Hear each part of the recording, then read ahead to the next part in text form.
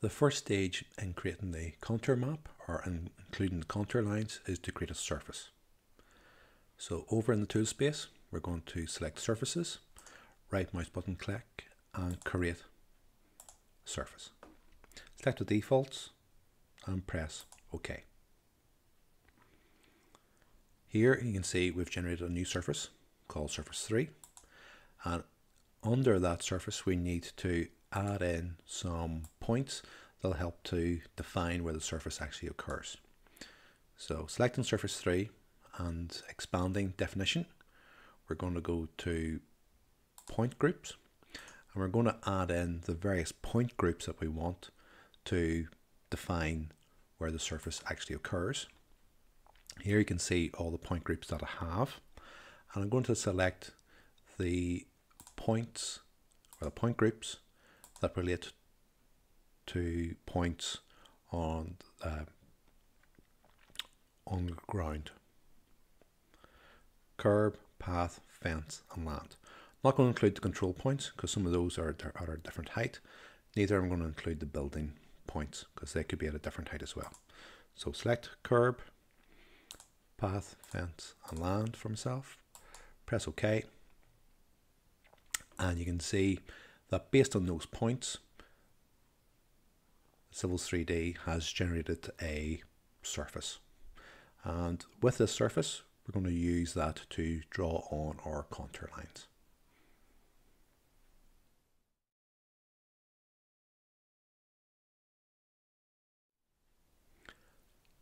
Once we have our surface created, we have one contour line shown, so we want to increase the number of contours available so we can see how the topography changes.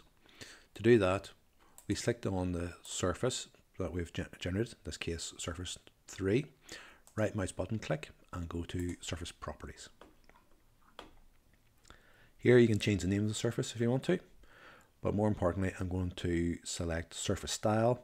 Here it's selected contours 2 meters and 10 meters, and I want to edit this selection. Under contours we've got a number of range options. First one we're going to do is contour intervals. If we expand this one, we can see base elevation of 0, minor interval. So for our application I'm going to change down the minor interval to 0.1 of a meter, and automatically the major interval has changed to 0.5 of a meter. Apply that, and you can see the contour lines have been generated. What you can do with the contour lines, if we go back into edit that selection, you can change the contour intervals to suit, or what we can do is we can change the smoothing of the contours. If I turn the smoothing off, you can see that the contours that are generated are more sharp. If I go back under contour smoothing, I can turn the contour smoothing on, and the slider bar at the bottom adjusts the amount of smoothing to be applied.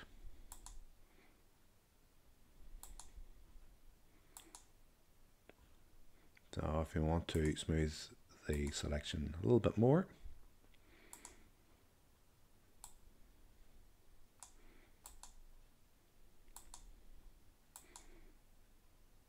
you can see the contour lines are not as sharp as previously.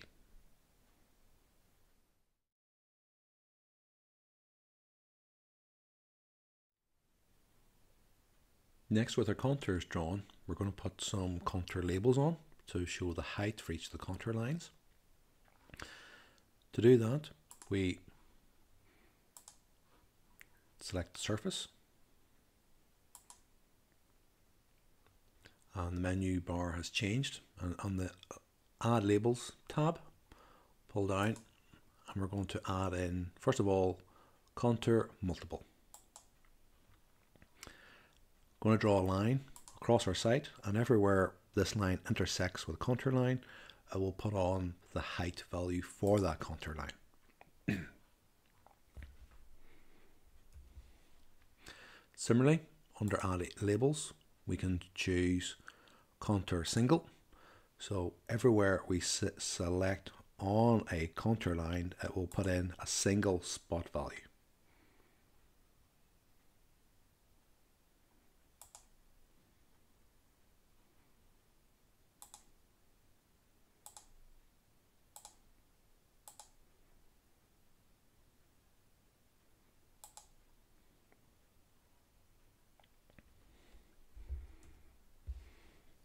Here you can see we've added in the values, but the values of those texts are quite large. So I want to reduce down the size of the text. So selecting either a single contour label or the multiple contour label. Up to the menu bar in General Tools, I want to select Similar so that I will select all the contour labels. And you can see the multiple one and single points have been selected. Under that, the menu bar, we're going to go to Properties.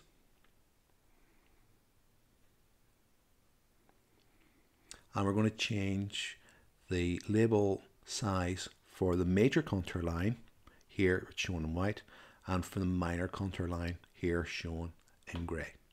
To do that, under the Properties window, we're going to go to Surface, Contour Label Style Major, select the window, pull down, and we're going to edit that selection.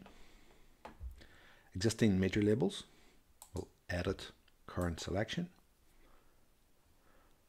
In Layout, Text, I've got a text height.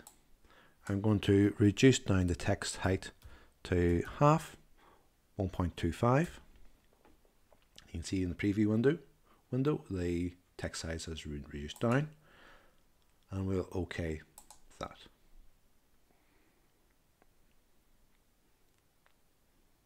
Then you can see where you have the white contour line, the contour label has been reduced down by half. We need to repeat the same on the minor contour labels. So back up to the Properties window and Surface, Contour Label Style Minor. Select this one and we want to edit it. Existing minor labels, and we'll edit this one. Come down to the text height, decrease the text height by half, apply that, OK, and OK, and then that will change the contours labels down in size. Now we can go, we can plot this information